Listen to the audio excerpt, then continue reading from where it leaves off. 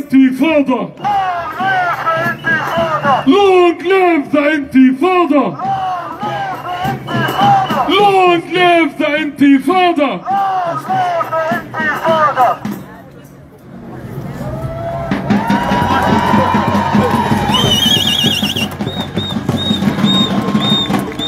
Assalamu alaikum everyone.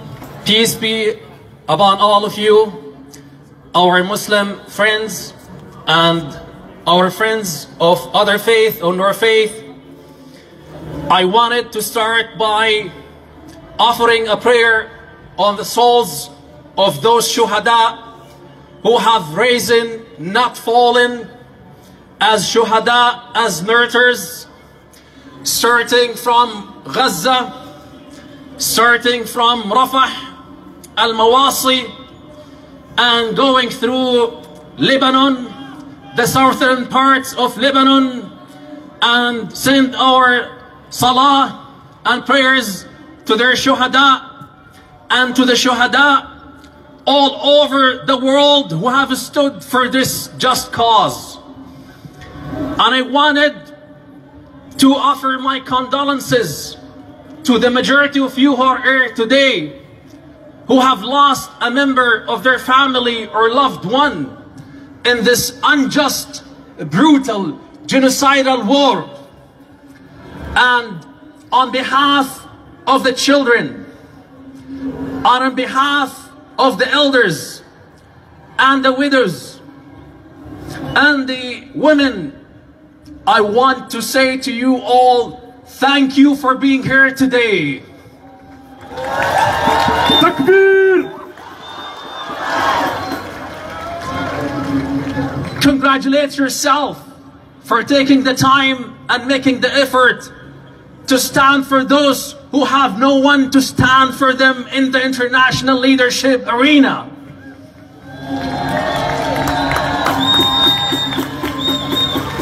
Shame on the international community leadership who have failed us as citizens of their own countries.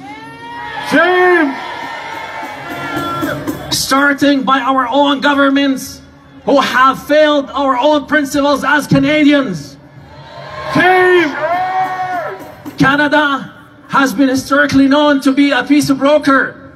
And I say to our Prime Minister and to the different levels of the government, shame on you! Shame! Because you have failed us. You have failed our principles as Canadians. And we want you to stand back up again to Canada. And we want the international leadership to understand that this is not just a hive of emotions. We will continue to stand. We will continue to demonstrate. We will continue to do whatever we are able to do in a civil manner to send our message clearly, which is stop the war now.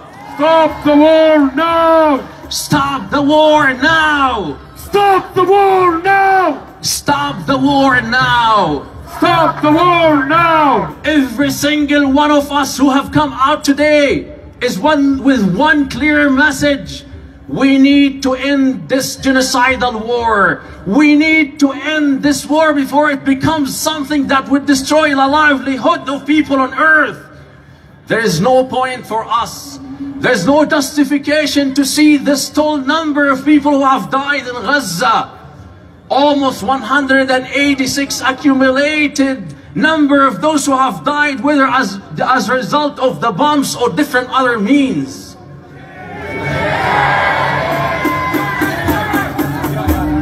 Among those who have risen as shuhada, there are those who silent victims that no one pay attention to.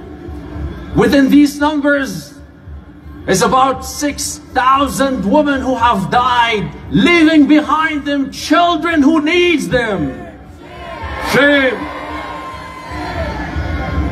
And within this number, there's 16.5 thousand children who have been killed unjustly in this war. Shame! And there's approximately 21,000 who are mislocated. In Gaza, there is almost 25,000 children who have lost a parent or become an orphan for Allah's sake. Shame! Who's gonna stand for these orphans? Who's gonna hug them? Who's gonna provide for them the comfort?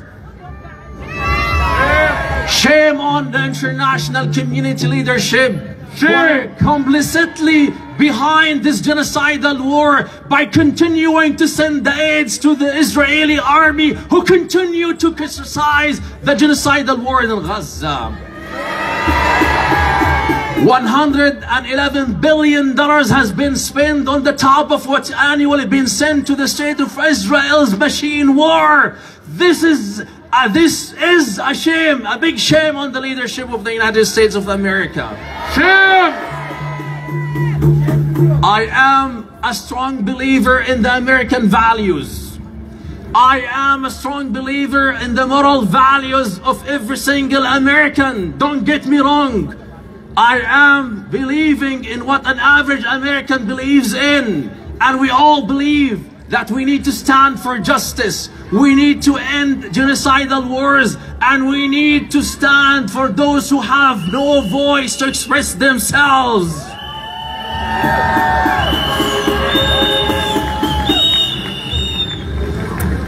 This number will be translated to the following. There's 15 people who are being killed an hour in Gaza as a result of this unfair war. Shame! Shame! There's almost 6 children dying every hour in Gaza for Allah's sake. Shame! There's about 35 people injured every hour. Shame! And that means there's almost 42 bombs dropped every hour. Shame! That means there's 12 buildings are being destroyed every hour. Shame! Out of the 36 hospitals in Gaza that was suffering as a result of the embargo and the siege, there's only 17 hospitals that are still partially operating as a result of the lack of fuel and the necessities and the supplies they need to serve the people in Gaza. Shame! What I want to explore today is the psychological impact of this war on children. I have counted almost 25 symptoms that children as a result of war will be suffering from. When you talk about 25,000 children in Gaza who have lost a parent or become an orphan, it tells you of how devastating their life has become. And I'm quoting a story from one of the reporters of UNICEF who was briefing in one of the meetings and shared a story of Razan. Razan is an 11 years old child who was living with her 2 siblings and parents with her uncle after they're deported from Gaza. And in one day, and maybe one night, a bomb fell into the family's house where they were staying. And as a result of that, Razan lost both her parents and both of her siblings. Shame! And she suffered an injury that ended in amputating her leg. And her wounds afterwards were infected. Razan is still suffering of not being able to move physically. But Razan will continue to live the rest of her life with a complicated grieving disorder and a separation disorder that will cripple her life the rest of the life she will be living in this planet. Shame!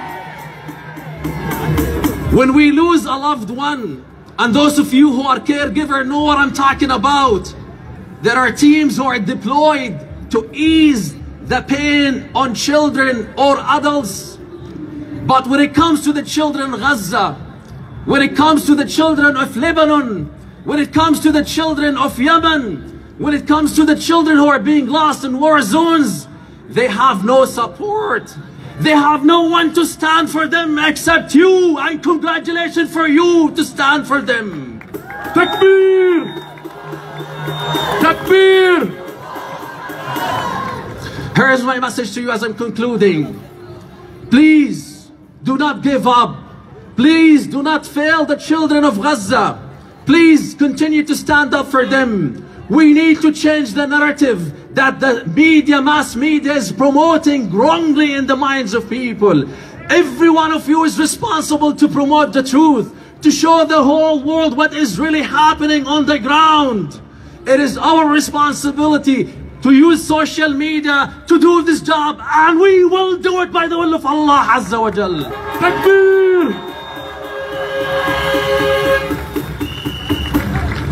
We will continue to speak despite of the bullying of those who are bullying their own employees, and those who are bullying us as a result of being in the power of authority. We will not be intimidated. We'll continue to stand for justice, and we'll continue to speak the truth, and we will be winning at the end by the will of the mighty Allah Azza wa Jal. Takbir! Finally, we can do a lot by our money, by contributing to whatever organizations legally operating here in Canada and operating in the war zones, so that we're able to provide something for these children that would provide some comfort to them. So hopefully one day they will be able to stand once again on their feet, and hopefully one day they will be able to join programs that will psychologically be able to help him heal. And hopefully one day they will become strong, independent individuals who will be able to stand for justice as we're doing that for them.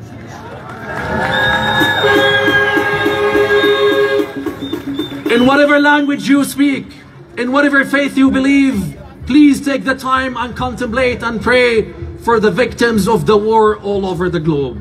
Thank you so much, and peace be upon all of you. Takbir!